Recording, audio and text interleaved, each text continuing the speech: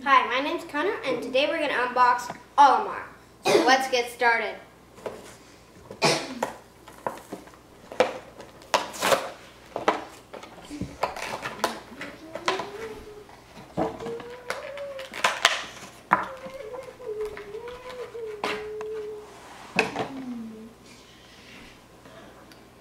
So Olimar has 3 different pigment on the side, the blue one, a yellow one, and a red one. One has a leaf on it, and then one with a flower, and then one with, I don't know, a flower that's supposed to bloom?